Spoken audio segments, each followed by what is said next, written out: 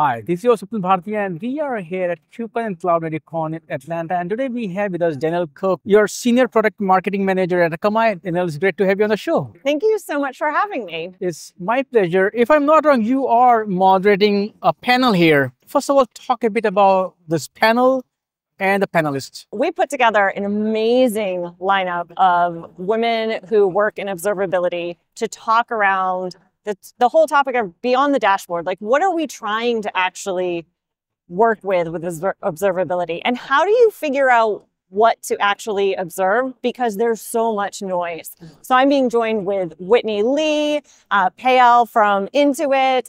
We have Kalea from Eon. So end users talking about everything observability. What is the idea of this panel? And second, you also mentioned they're all women. Yes. So what is the driver behind that as well? So there are 2-4 questions. All right. So, when you were at KubeCon, every other booth has observability on it. And so when we were trying to, came together, we thought if we could provide some clarity to attendees to say, what should I actually look for? How do I know what the noise levels are, and how can I turn them up or turn them down based on what will deliver actual metrics? And so we pulled this group together. It is a female panel. It's great to have leaders in this space, to have them have a voice. The KubeCon, Cloud Native Con community is diverse, and giving everybody an opportunity to be on the platform is great. What made this community this diverse and inclusive? Is it the people, or it's the technologies, or because I'm sitting next to one person who is driving a lot of these things. I think it is the people who have done it. People are coming to this community from all areas, and they might be a technologist, they might be a marketing person, there's so many different ways to get involved with this community. But the people make you feel included. And there's amazing people like Catherine Paganini, who she started Merge Forward or works on that is all about bringing people together. There's the Deaf and Hard of Hearing Working Group. Like, there's places within this community that you can get involved to make sure other people are involved. And I think everybody plays a role in that. And because everybody plays a role, it is a great place to be. What kind of, themes that you feel will emerge from it? Is it going to be about reliability? Is it going to be about developer productivity? Is it going to be about cost efficiency? Or is it going to be about AI? Everything's about AI at this year's KubeCon. So we will be touching upon that, but we're going to be looking at it from, do you need to use AI to help you observe, or are you using AI as a tool? And so differentiating those will be a key theme. But also we're going to be looking at the developer experience and asking those questions. How can you make it easy for a developer to use observability in their day-to-day jobs that will make an impact on the business? And so we're going to look at metrics around SLOs, but also how it meets business goals. This may be totally out of context. You mentioned, are you going to use AI, or you're going to use AI to? What about AI as a workload itself? AI as a workload itself. I mean, you represent Akamai, and absolutely. You folks actually run AI workloads for the folks. Absolutely. It's another area that you need to be observing. Is it working right? Where's the problem areas? How do I make this more successful? So absolutely. There is observability at every single part of the stack and the infrastructure and the cloud, everything, but it's super noisy. And that's pulls us back to the beginning of this. How do you break through that noise? What is the most important part?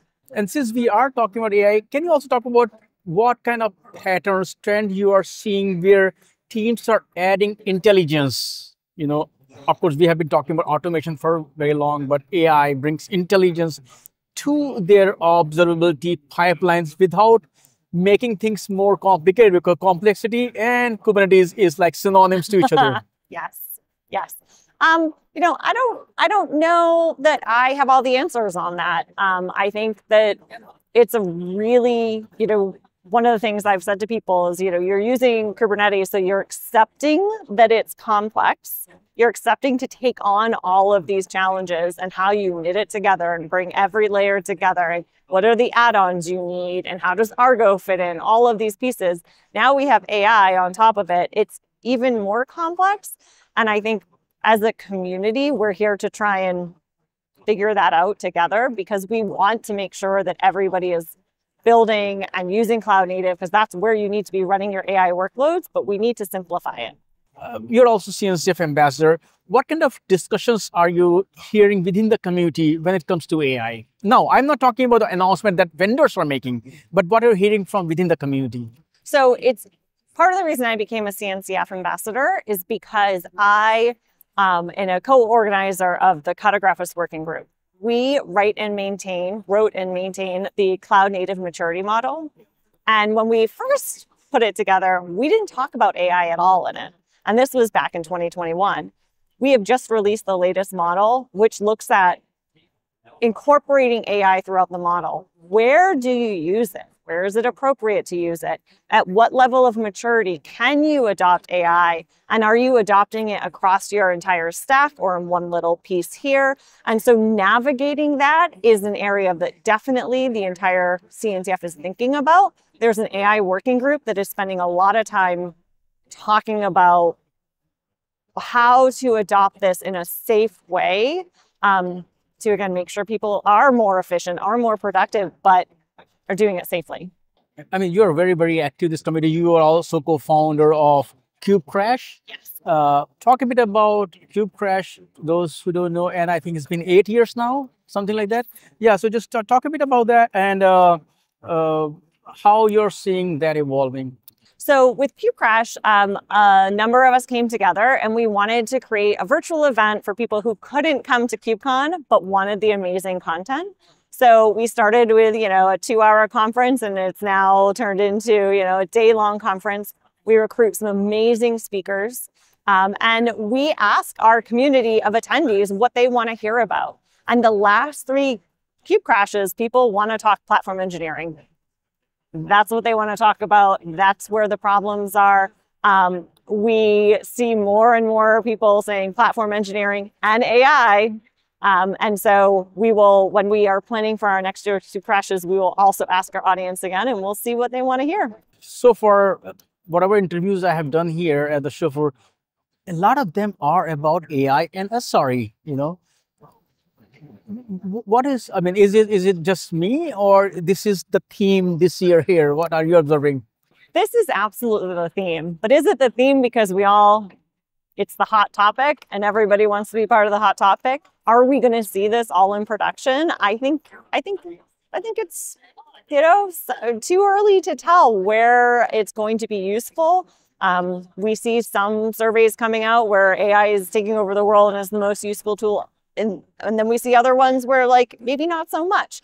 So I think there's just a lot of change happening and the people who are willing to adapt to the change and be agile, I think you have to be that personally and you have to do that professionally. When it comes to Akamai, if I'm not wrong, is the creator of CDN. They're a pioneer of this space. They focus a lot of security. Then with the acquisition of Linode, in enterprise space, streaming space, they are a very well-known name. They are, big player, but they are relatively newcomers to the KubeCon CNCF landscape. As a CNCF ambassador who has been part of this community for so long, what kind of culture you see within Akamai? And since now Akamai's presence at KubeCon is also growing every year, how are you seeing their presence evolving within this ecosystem? When I came to Akamai, one of the reasons I wanted to join the company is because of the really smart people that work at the company. I work within the cloud technology group, and I'm constantly amazed at the engineering team that is working on LKE, our managed Kubernetes engine, developing App Platform, which is our open source tool that knits all of these projects together, all the CNCF projects together to allow you to make your own IDP. And there's a lot of investment in this space because cloud native is where AI workloads have to run. And what we announced a few weeks ago was our Akamai Inference Cloud, which pulls together everything you mentioned.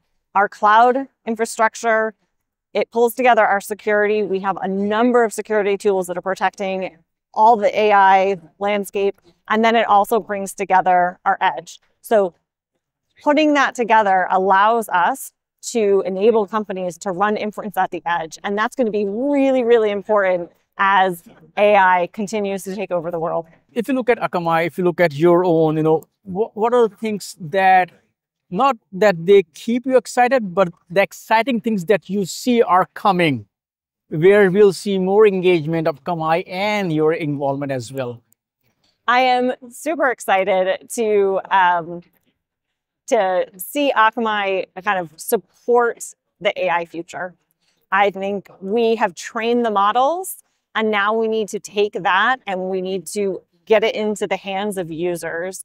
And the experiences that people are going to have with AI from a personal point of view, from a professional point of view, Akamai is going to be there powering that and making that happen. Danielle, thank you so much for joining me today. And of course, talk about the upcoming panel, your role within Akamai and CNCF, and the things that you're excited about. Thank you so much for talking to me. But I look forward to chatting with you again. Thank you.